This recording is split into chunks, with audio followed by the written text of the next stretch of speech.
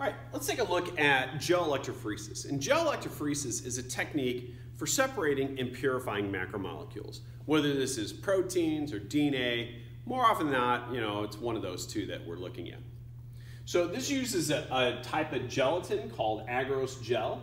You can think of it, it's like Jell-O, but it lacks food coloring and sugar in there, all right, and artificial flavorings.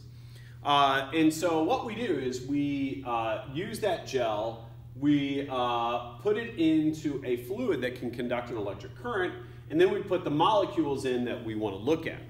And then we turn the current on, and then molecules will move, by that energy that's put in there. It'll cause those molecules to move, all right? Now, if it is a negative molecule, it moves to the positive end. If it is a positive molecule, it moves to the negative end. Now, DNA is a negative molecule, so it moves to the positive end. All right? And also what we see in here is that the smaller the molecule is, the more it moves. It takes less energy to move a smaller object than it does a larger one. So if all these things are given the same amount of energy, so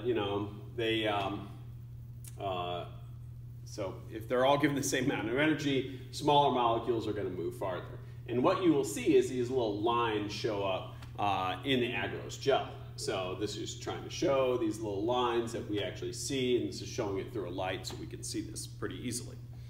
Now, we don't just take DNA and just put it in here. What we do to that DNA is that we expose it to what is known as a restriction enzyme. And a restriction enzyme is a bacterial enzyme that cuts out foreign DNA. And this is beneficial to bacteria in that it protects against viral DNA. So if a virus injects its genetic material into the bacterium, its restriction enzyme will just chop up that viral bacteria, and then it doesn't have to deal with it anymore. So in biology, though, we use restriction enzymes to cut DNA in reproducible ways. So in this case, what we see here is that wherever we have the sequence of CCGG, we're going to make a cut there. So that's what the restriction enzyme does. It makes a cut there. We see the same sequence here. It makes a cut there. All right.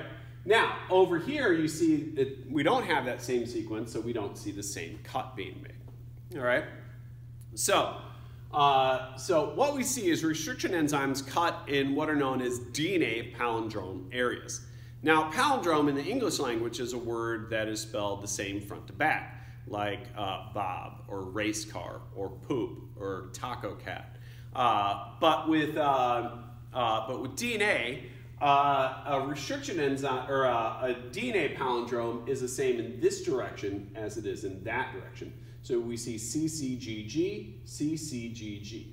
All right, so that's what we're looking for there. All right, so what this creates when we expose DNA to this restriction enzyme is it's going to, in this case, it cuts the DNA 2 times, which creates 3 molecules. All right, over here, it just cut it once, so we have 2 molecules. So over here, 2 times 1, 2, 3 molecules. So each of those molecules is known as a restriction fragment. So these are molecules of DNA produced from a longer DNA molecule cut up by a restriction enzyme. All right, so what we do is now we take that and we put it into that agarose gel, run it through gel electrophoresis, and what happens here is we get what is known as the DNA fingerprint. So this is an individual's unique collection of DNA restriction fragments. All right. So the Y fragment, being the smallest, moved the farthest. You can see it's the same size molecule there. Moves to that line. The X molecule, because it's the longest of these 3, only moves that far. The W molecule moves farther than the X. But on this person, that there's no cut there, so this is one long molecule, doesn't move a whole lot. All right. So the number of cuts can be unique because what we do, instead of looking at the majority of the DNA, there's no sense to look at the majority of the DNA. A lot of our DNA is what we call fixed. It's the same for all of us. I mean, think about it. Like when you look at another person, you're going to see a lot more similarities in that person than you see differences. And here's the things I'm talking about. You see that they produce hair. You see that they have skin. You see that they have 2 eyes, a nose, a mouth, arms and hands and fingers and toes and stuff like that. So a lot of our DNA is going to be very, very similar, all right? Where our DNA is going to be very different from each other is when we look at our immune genes. So our immune genes are unique to each individual, and so when we cut this on the immune genes, hopefully we get different strands there, all right? So what we do is we would look at, take some blood from a crime scene and then compare this to different suspects. So this is showing, the banding pattern from the blood from this crime scene. Oh, and this person over here has the same banding pattern. And they would say, oh, this is more than likely the person who committed the crime. We know for sure that person didn't commit it.